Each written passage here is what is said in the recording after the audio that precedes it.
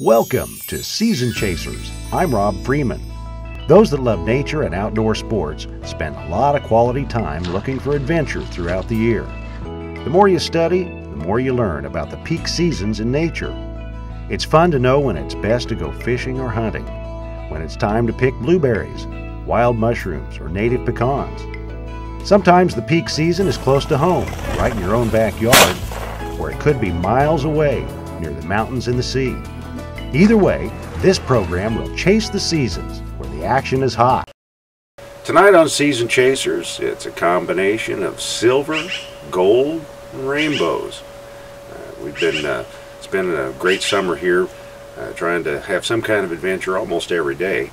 And today we're silver fishing in a river. We also found an area with a lot of shorebirds. And we get to share these rivers with birds and even some big old bears. Got to see some pinks spawn out in this week's adventure, and came up to a place that is one pool that probably has more rainbows per square foot than any place I've found in Alaska. They aren't real big, but we ended up, well, some of them are, but we ended up getting a bite on just about every cast. We're going to go looking for a gold mine. And sometimes that includes a hike that's pretty far, even off the private oil company roads up here. And if the fishing slows down, we're going to take our turn at a little gold panning in one of these rivers, and who knows what we just might find. Stay tuned. You're going to see tonight on Season Chasers. Thanks for coming along. Season Chasers, sponsored by CP Communications.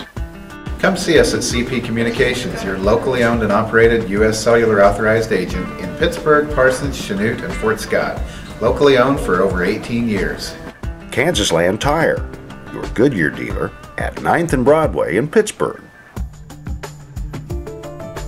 O'Malley Implement, home of the John Deere Gator, South 69 in Pittsburgh. And by Blue Ribbon Farm and Home.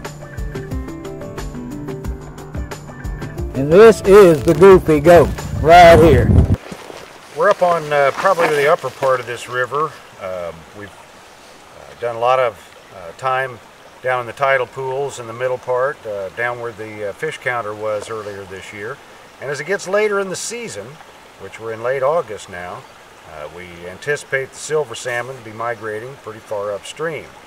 We've had some high water a couple of times, and so we've hiked pretty far up here, and along the way we've seen some really, wouldn't you say it's some pretty scary looking bear tracks? Look at that one. Yeah, there's a couple of these that good 6-8 inch wide tracks, and this is at a time when the pink salmon are spawning out, and there's several nests just downstream of here that the pinks are getting pretty moldy looking just before they finish their life cycle. And it makes it real easy for the bears to pick those off. And as we made one crossing up here on the bank, noticed numerous fish parts. And so it gets a little creepy sometimes when you think you're walking through somebody's dining area and certainly don't want to disturb them.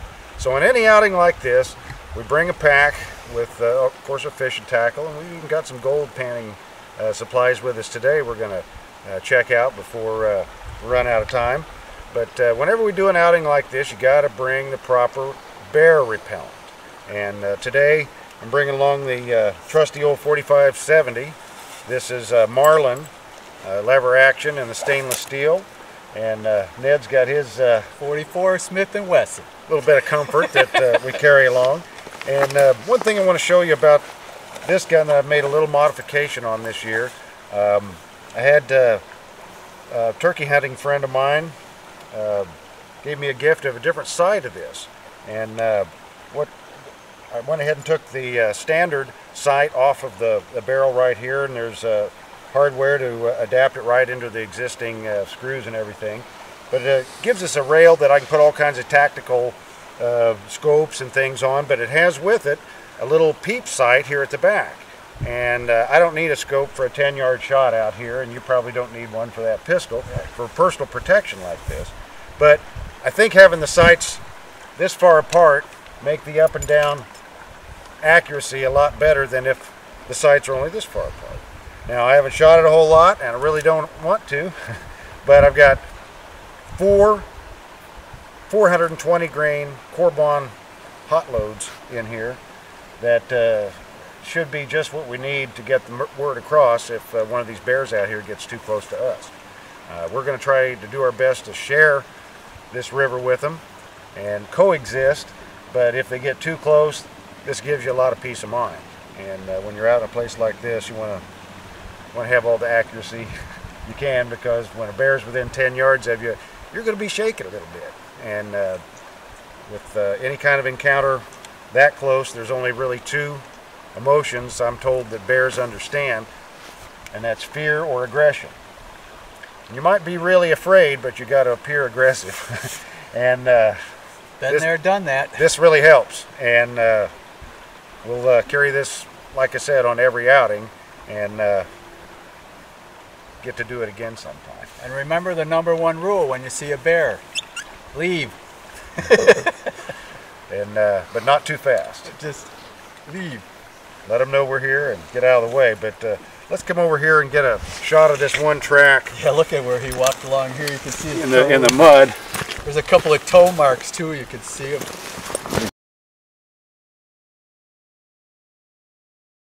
They're counting down the days till spring at Blue Ribbon Farm and Home. Now's the time to prepare your garden for the spring weather ahead. Blue Ribbon has hundreds of varieties of top quality garden seed, so you can get started. Whether you have a lap dog, a sport dog, chickens, or a goofy goat, Blue Ribbon Farm and Home has all the feeds you'll ever need. You talking about a goofy goat, and this is the goofy goat right here. Why switch phone service because of bad reception when you can adapt, like this family, with reception antlers? Say goodbye to adapting to bad reception and hello to the highest network satisfaction of any national carrier. U.S. Cellular. Hello better. Introducing the Samsung Galaxy S3 for only $199.99 at CP Communications. Hi, I'm Chuck from CP Communications, the area's only locally owned and operated U.S. Cellular authorized agent, serving the local area for the past 18 years. And if you're wanting to go hunting, there's no shortage of upland game birds out here at Pawnee Wildlife Preserve. We're open with the extended season through March, so give us a call at the number on your screen if you'd like to bring out your own dogs or fully guided hunts available. Pawnee Wildlife Preserve, Fort Scott, Kansas. Look at the color. They start getting real red, man. They glow in the dark, they get so red. I like those big hook nose. This is his holes. That means there's a hen down in there somewhere, or he'd be gone.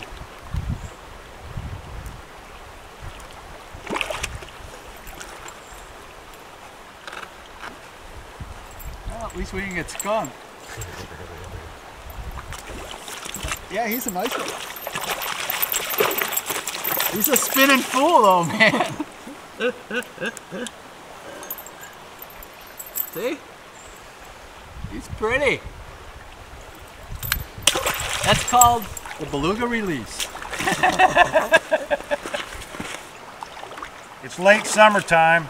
It's about the last week of August, and we're getting pretty far into the silver salmon run up here in Alaska. It's one of the drainages going down to West Cook Inlet. As you get further upstream, the longer these fish are in the fresh water, they use up the reserves that they came with. They're exposed to a lot of sunlight when they're clear water, and they start to take on a rosy tint. Still got a lot of power in these silvers. This is a big male. Do my best to get him loose without a pair of pliers. Got hot earlier today and had to put up my coat, and that's where the pliers are. That's my excuse today anyway. Keep this fella in the water because he's past prime keeping condition. And he got his big old hook nose all wrapped up in this thing. And I am going to need some pliers. You got some? You got some? I think Dennis does. I borrow Dennis's pliers all the time. Thank you. You bet.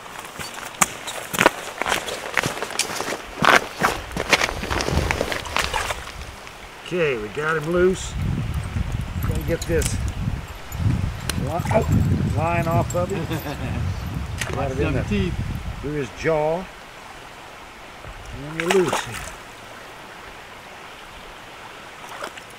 There he is. Let's get him going.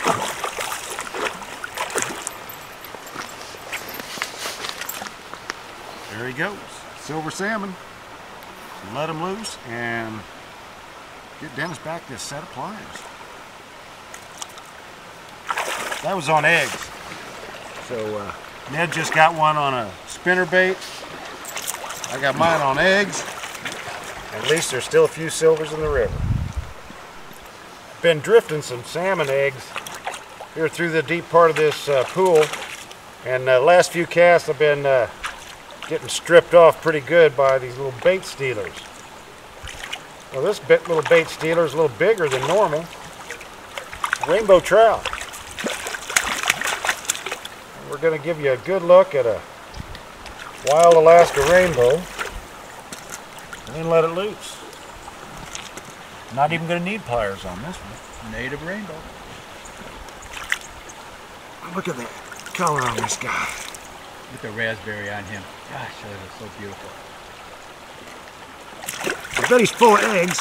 And goodbye. Some of mine, but that's all right. They got to eat too. Rainbow trout on a nice clear stream, and we're going to drift some more eggs through there and see if he's got a big brother. Woo-woo. Got a trout? Yeah. It's a double down sink. Trout, trout, trout. Oh, nice one.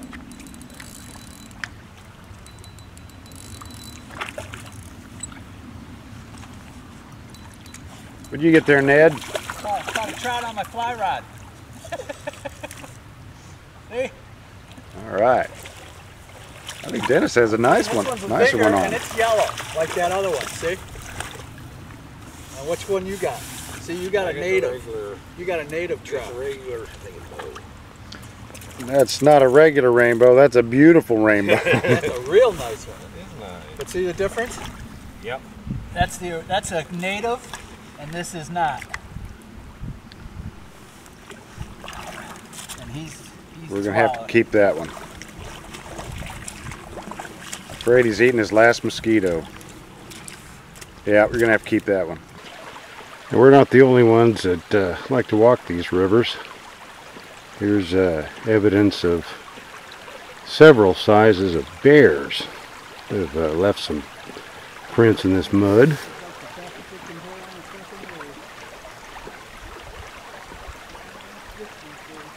There's more over here.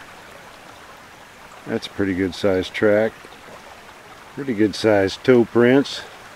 Looks like they went up that way. Let's hope the one that made these is fast asleep somewhere this time of day and staying out of this sunshine we're enjoying so much. Probably somewhere up in there. What a beautiful place this is. It's just been another day in paradise out here in Alaska.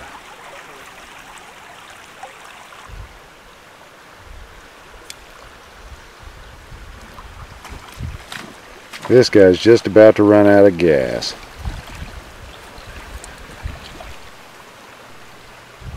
These are the kind that are easy for the bears to pick off.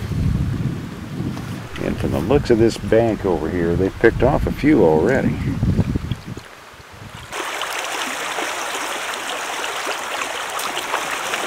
More from Alaska, including some critters.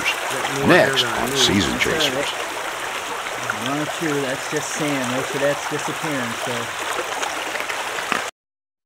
Extreme environments can cause a spontaneous change in DNA, resulting in unexpected power and agility. Introducing the all-new, all-powerful Gator RSX 850i. 62 horsepower, a fully independent multi-link suspension, and a top speed of 53 miles per hour. It's a whole new species of Gator.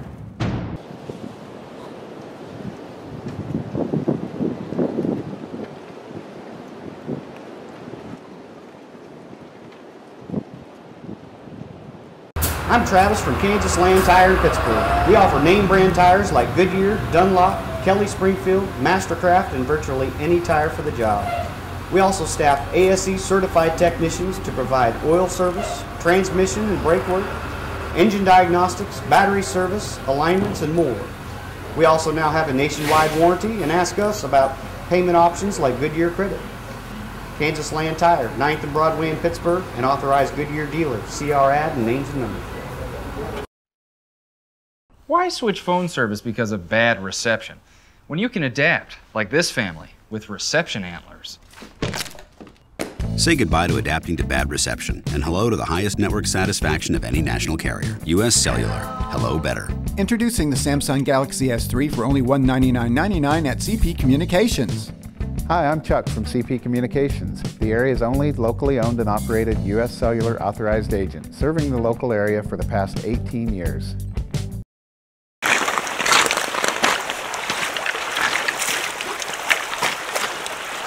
You're out in the river, you might as well pan for a little gold. We've got a real sunny day here, and sometimes in this clear water, fish quit biting. So we're going to try our hand at a little gold panning, something Alaska's kind of famous for, and this river too. Ned and I are out here with a couple of gold pans. We've been getting some material off this bank and panning a little, and then running it through a 5-foot sluice that he's brought down here. And we're trying to get down to the black sand and get the gravel out of the way and separate the gold from the real common material. So this is something I've really never done before, but figure coming up here as many times as I have, I'm kind of crazy if I don't give it a try. So I guess we're studying and we're learning, and we're going to share with you what we've come up with. Ned's down to some black sand in his, and looks like a little bit of, just a flake or two, a little bit of color. That's what we're looking for. That's it. So lots of different ways to do this. You want to try to separate, I'm told, all of the dirt out of here and get it down to the finest black sand that remains in your gravel, and get the gold out. So what we're doing is kind of panning it down and then running it through the sluice, and when you pickle it here pretty quick, we're going to clean out the sluice and see if there's any good stuff left behind.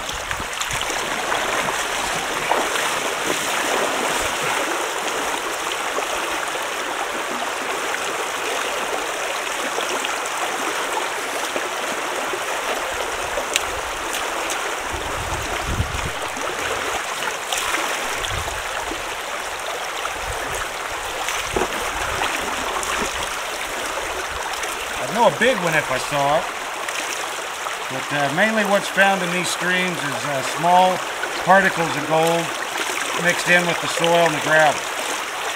And these riverbeds are a good place to look because it exposes some areas with natural erosion that exposes material hadn't been looked at for a while. So we're going to take a look today. If we find something, we'll let you know on Season Chaser. Thanks for coming along.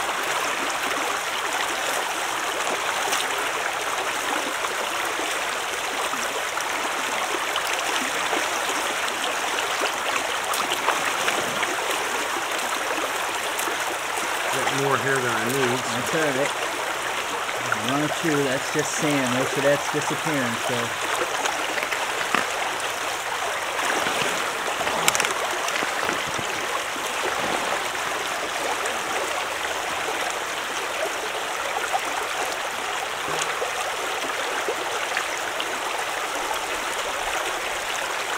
You don't get much black sand out of a whole pan, do you? I'd say there's probably the black sand amounts to about a teaspoonful. You might have started with a whole pan of gravel. I'm just not finding as much flake as I was the last couple times I was out. Well, it's not like I found a lot, but I did as much as I just did today, the other day, and I have what was in that bottle.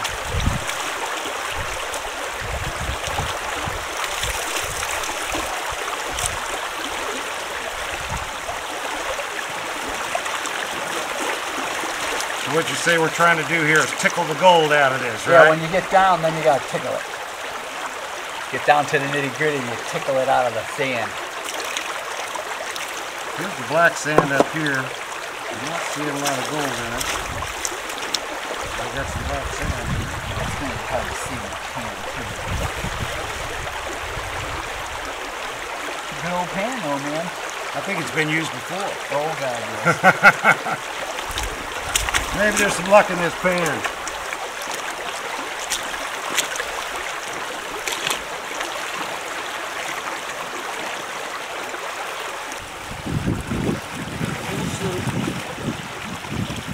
Still water.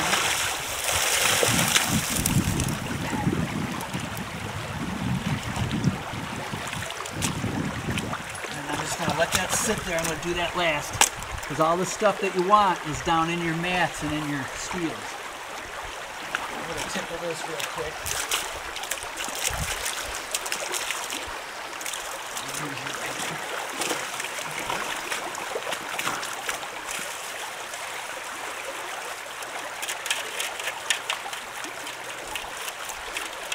The gold is heavier than just about all the other anything in here. Elements here, so the sluice is designed to catch through erosion the heavy stuff and let the lighter material go on past. So this is what we're down to after several good pans here. Or several pans anyway. I don't know how good they are. Well, we'll fix and find out. Well, that pretty well wraps up our gold panning segment for tonight on Season Chasers. And we don't have a big pile of gold to show you, but I've learned that gold panning's just a little bit like fishing, and that you don't always come back with a full limit or a full string or a fish on every outing, but you still have fun. And we had a lot of fun today doing this gold panning, and the more I think about it, the more I wonder if Ned took us to not at one of his greatest places, but he's found gold in several places up here. And we're going to keep trying and keep looking. We might be finding a big one real soon too. Thanks for coming along on Season Chasers. It looks like we're getting another visit from our friendly fox Slim Jim. I'm not sure if Slim Jim is his real name, but that's what we call him. I think he likes the smell of that chicken up on the grill. And even while Slim Jim hangs out in the yard, even when he's resting, keep an eye on those radar ears. They're always at work. If you're really quiet when you're cooking, Slim Jim will hang out for a while.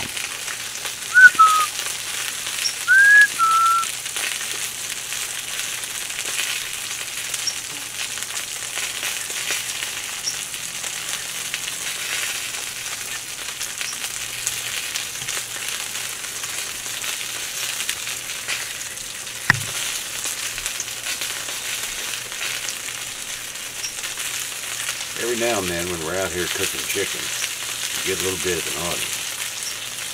This guy I like to call Slim Jim.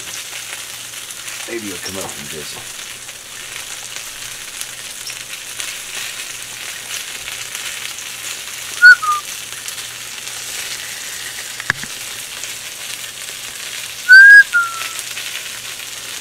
Hey, buddy. What are you doing? Just coming over to visit? I know you're here because that another robin goes crazy every time you come in the yard.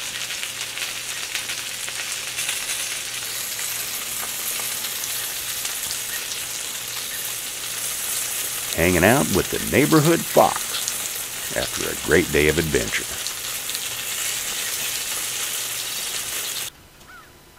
Next on Season Chasers, a rare moment during the Kansas rifle deer season. Many times this pond gets a whole bunch of whitecaps, but this morning it's really still, and I enjoyed the reflection of those cedar trees. Pretty soon, I was joined by a single male hooded merganser. This variety of waterfowl is a fish eater. It's got a real narrow bill with duck teeth that are designed to hold on to minnows and other small fish. This fellow plays a pretty good job of hide and seek in the morning light.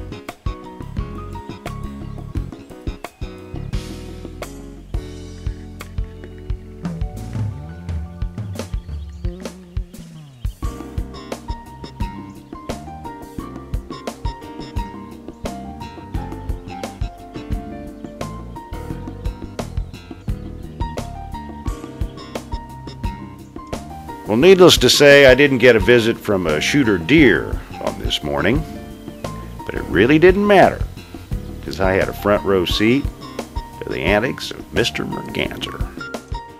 Tune in each week for some of the stuff you just won't see on other shows. Outdoors, wildlife, and a life of adventure. Being on the lookout for natural foods and making the most of what the wildlife provides. Study, learn, and share the great outdoors with someone who's important to you.